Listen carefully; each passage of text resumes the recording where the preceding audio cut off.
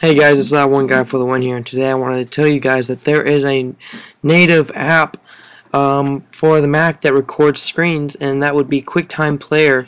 If you go to File while the application is open, if you go to File, New, Screen Recording, you can start your new screen recording. I can't show you here because I'm recording a screen right now, but I'm about to show you two pictures of what it looks like. So here's the first one, and new screen recording is right there. And then the second one, you could change, show mouse clicks and all that stuff. So thanks for watching. Please leave a like, comment, and don't forget to subscribe. Everybody, thanks for watching.